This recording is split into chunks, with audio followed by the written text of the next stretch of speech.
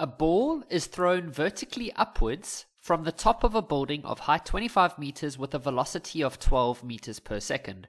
On its way down, the ball passes a door which has a height of 1.9 meters and then strikes the ground as shown in the diagram. Okay, so everything's shown pretty nicely over here. We've got a ball that gets thrown upwards at 12 meters per second, and then it comes down and hits the ground.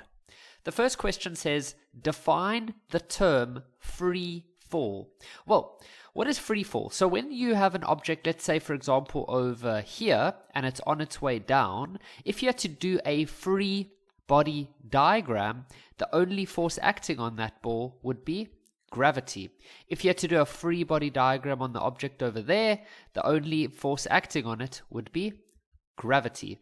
If you had to do a free body diagram over there, guess what? Only force acting on it would be gravity. So what is free fall? Free fall is when the only force acting on the object, or it's an object that is moving under the influence of gravity only. And so here we have it from the memo. It says it's the motion under the influence of gravity, or you could have said weight, or you could have said gravitational force only. Okay, and then you could have also said motion in which the only force acting is gravity. So there's a couple of different ways you could say it, so whatever suits you best, but you get the idea of what it is. The next question, this one over here, says calculate the time taken for the ball to reach its maximum height. So we're definitely going to have to use our equations of motion. Now, they're only talking about, they said the time taken for the ball to reach its maximum height. So we're only going to look from here up to there. Okay, so if we just had to draw that out, you've got a ball going like that. So this would be at your initial position, and this would be your final position. We're not going to say this is the final position. Your initial and final are based upon where you are looking at that particular point of the question. So we know that when the ball reaches this position over here, it will momentarily, for a small moment of time, it will have a zero velocity. It will reach a zero velocity, and then it will begin falling again. Okay, so at this position here, we will say that the velocity is 0, and then over here we know that the initial velocity was 12. And what else do we know? We know the acceleration. Remember that when an object is under free fall, the acceleration is always 9.8 meters per second to the negative 2 down. No matter what, guys, even when the object is over here, the acceleration is still acting downwards, okay? When it's over here, over here, over here, it doesn't matter. So we do know the value of A, and they want us to calculate the time. So this would be the best formula to use. So let's go write that down. VF equals to VI plus A delta T. You can choose up or down as positive. I'm going to choose upwards as positive. And so we're going to say 0 equals 12 plus. Now, because we're choosing up as positive, but acceleration is always 9.8 down, you must make that a negative and then delta T. Okay, if you ever calculate delta T and you get a negative answer, you have made a mistake. You can never get a negative answer for time. Okay, and so if we had to go work this out, let's take this over to the other side, so it will end up becoming a positive.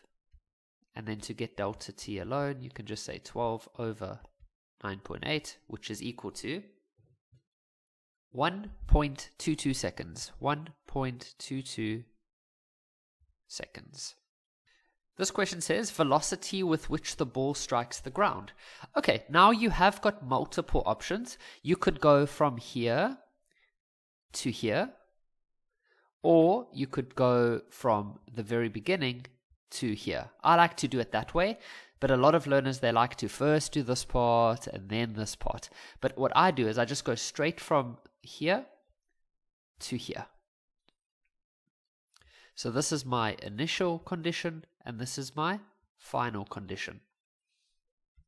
Now, notice that in the first question, I chose upwards as positive. That doesn't mean I have to choose upwards as positive for every single question. You can if you want to, but what I like to do, because this one's going more of in a downwards direction, I'm actually going to choose downwards as positive this time. But you don't have to do it that way. Okay, so let's see what we have. We have the initial velocity. We want to calculate the final velocity. We have got the displacement. It'll be 25. Now, some of you are like, yeah, but Kevin, what about this part over here? Don't we have to add that in? But then you're not thinking carefully about what does displacement actually mean. And I see this problem many times. So remember that these values are not distances, they are displacement. So remember that if you and your family go driving on a road trip like this, like this, like this, then to calculate the displacement, you simply look at how far is it from here to here in a straight line. So you just measure that distance over there. Okay, you don't look at the entire pathway that is traveled. That is called distance, but we're not looking at that. We're looking at displacement, which is the distance, which sounds like I'm contradicting myself, but it's only the distance from here to here in a straight line. That is what displacement is. So if this ball goes like this and goes like that and ends up over here, well, the displacement is literally from the starting position, which is here, to the ending position as a straight line. And that is why I said 25. Okay, so don't confuse displacement and distance. So we have got the displacement. So, and then what do they want? The final velocity. So the best formula would actually be this one now. Now some of you might want to use y. It doesn't matter, it's the same thing. They don't mind on the memos either. So we're looking for this. We've got the initial. We've always got acceleration because it's always 9.8 down. And we've got the displacement. So let's go write down our formula. For this one, I'll choose down as positive. But you're more than welcome to keep up as positive. It doesn't matter. But just don't feel that you have to choose one direction for the whole question. Okay, so the initial velocity is 12, but it's negative 12 because it's going up, but we've chosen down as positive for this one. For my acceleration, I'll keep that as a positive because we've chosen down as positive, and acceleration is always down as positive. Okay, and then what else? Oh, the displacement. Now here's where learners often make mistakes. Displacement can have a negative or a positive. So all you do is the following. You look at your starting level. So this is your start level. And this is your ending level, or your finishing position, or your final. Let's rather call it final. That sounds better. Now, is your final position above or below? Well, your final position is below. So even though the ball first went up like this, overall, did it end up below or above? It ended up below the starting position. So it ended up going down overall. So because we chose down as positive and the object does end up going down overall, we don't worry about the fact that it first went up. We're just looking at the starting and the ending. Then we can say the displacement is positive 25 because we chose down as positive and the object did end up going down. Okay, and so now we can just go type all of this in. Okay, you should get 634. I've got something very interesting I want to explain to you guys. For those of you that chose upwards as positive, because you would still get a positive answer. And so you might think, oh, so is the object going up? I'll explain that to you now. It's something to do with this, this formula specifically. So, okay, so if we had to go take the square root of 634, then we get 25.18 meters per second. And we'll say down. Okay, let me now explain for the learners that chose up as positive, which is nothing wrong with that. But the problem is you're also going to get a positive answer. Then you're going to maybe think your answer means up. So let's try it. It's one of the weird parts of vertical projectile motion. So now we're choosing upwards as positive. So we're going to go VF squared equals to the initial, which is 12. Now it's a positive 12 because we are going up. Plus acceleration is now negative. And displacement is now negative. Why? Because we chose upwards as positive, but the object is ending below its starting position. Now, if you had to go work this all out, you're going to get exactly the same answer. Now you might say, oh, so I chose upwards as positive, but now I'm getting a positive answer. So does that mean up? And this is the one formula that sort of contradicts what we've learned. The reason is that this formula can never give you a negative answer, because this part's always going to be positive, and these two are always going to go together. Okay, you see how here they were both positive, here they were both negative. So you're always going to get a positive answer for this one. So you just have to rather look at the diagram when giving your answer like that. Okay, that's quite a weird one. It doesn't fit the normal scenario what we've been taught. If you choose up as positive and you get a positive answer, that means up. You have to look at the context of the question. Now, you can get different answers. So we got 25.18. But on the memo, I'll go have a nice look for you now. But if you were a student that used a slightly different technique, on the memo, there's literally like 9 or 10 methods you could have used for the first question. And that would have given you a slightly different answer over here, which would affect this answer over here. So you were allowed to get anywhere between 25.03 all the way up to 25.59. If you got anywhere between there, then you're fine. This question says, what is the time that it took the ball? So what is the time from the top of the door? Wait, what? Time it took the ball to move from the top of the door to the ground. Oh, okay. So from here to here, how long was that time? Okay. Different ways of doing this. I immediately think, I think I've got an idea of what I want to do. What I'm going to do is I'm going to see how long does it take the ball to go from the starting position up to here. Okay, so I'll call this top of door, and then this will be ground. So my first step is how long from the start to top of door. Okay, so I'm never going to look at this position. You can if you want to, but I just keep it easy for myself, and I just go from the starting position because I know that I don't have to work out distance. I only ever have to use displacement. All right.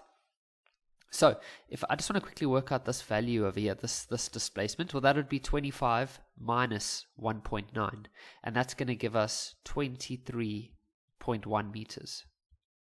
Yep. So I can then work out the time, and the formula that I'll use, I've got the initial velocity. I don't have the final velocity, so I'm not going to use anything with final velocity. I'm talking about final velocity over there. So I'm going to use this one.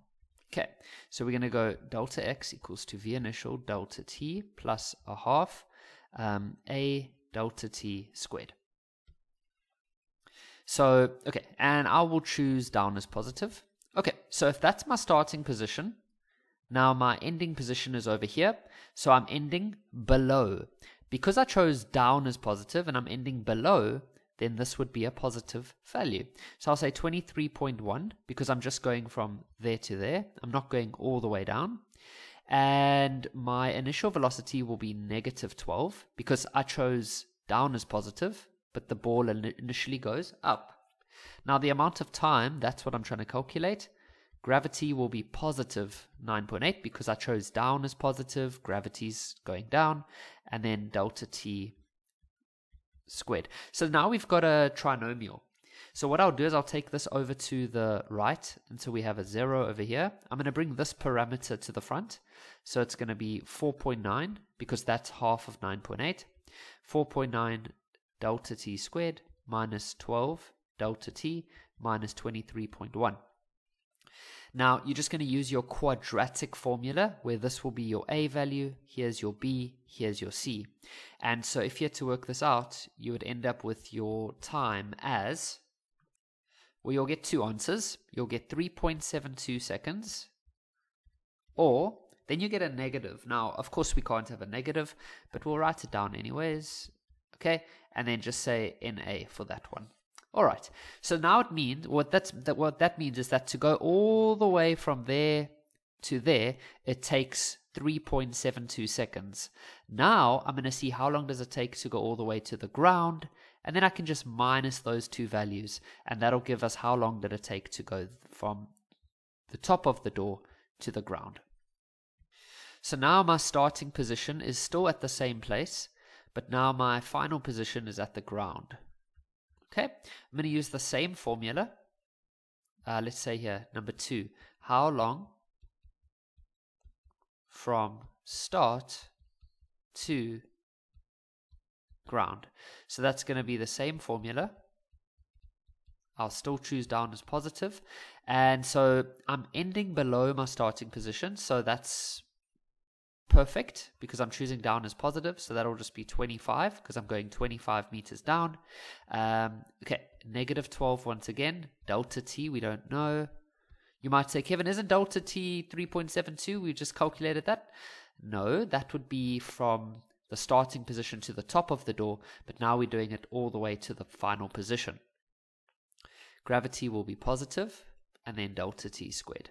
So once again, we're going to go and get a trinomial now. So 0 equals to 4.9 delta t squared minus 12 delta t minus 25 equals to 0. Let's just write that there. Okay, so once again, go use your quadratic formula, and you would get an answer of 3.79 seconds, or negative 1.34. Now, of course, we can't have this one, so we'll just say NA. Okay, so it takes 3.72 seconds to go to there, and then it takes 3.79 seconds to go to there. So by minusing those two, by saying 3.79 minus 3.72, that'll give you 0.07 seconds. And remember that, so we said the answer was this, but depending on different methods and answers you got in the previous questions, I did see on the memo, this memo was actually quite thorough in they showed so many different ways. There was also like 0.08, for example. That's also going to be fine. Okay, so let's move on to this question now. It says, draw a velocity time graph for the motion of the ball from the moment it is released or thrown upwards until it hits the ground. Use the ground as the reference. Okay, so with a velocity time graph, we do that, and then we've got time on the x-axis measured in seconds, and then we've got velocity on the y-axis measured in meters per second. All right, now it says, clearly indicate the following: the velocity with which the ball is thrown upwards, the time taken to reach its maximum height, which we said over there, and then the velocity with which it strikes the ground, and we got that over there. Okay, I'm going to show you two different graphs. If you're a student that chose upwards as positive, okay, so the first velocity is 12. Now look how easy this is. Is it 12 up or 12 down? Well, that's 12 up. So if you chose upwards as positive, you'll put a 12 over there. Okay, so you'll put it at 12. Oh, doesn't look nice. Let's put the velocity like that. And let's put 12. Okay, in a different color, I'll show you what the graph would look like if you chose down as positive. So if you chose down as positive, then your 12 would be a negative. So you'd put a negative 12. Okay, now the next thing they said is the time taken to reach its maximum height. Well, we know that that time was 1.22. So at 1.22, then what was the velocity at the maximum height? What is the velocity of the object when it reaches its maximum height? Well, the velocity there is 0. So we're going to have something like this on our graph at 1.22 seconds, a velocity of 0. That'll be the same on this graph as well. Okay, 1.22 seconds. The next one is, what is the velocity when it strikes the ground? Well, that was 25.18. But remember that now it's going 25.18 and it's going down. But on this graph, you chose upwards as positive, so that's going to be a negative 25.18. So negative 25.18. So your graph would look something like that over there.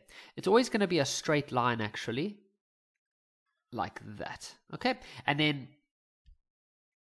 If you chose down as positive, well then at this point here it is going down, so that's going to be a positive value. So positive 25.18, so that would be somewhere there. And so that's what the two graphs would look like. Now, they didn't say the time for that part, so we don't have to worry about that. And that's it.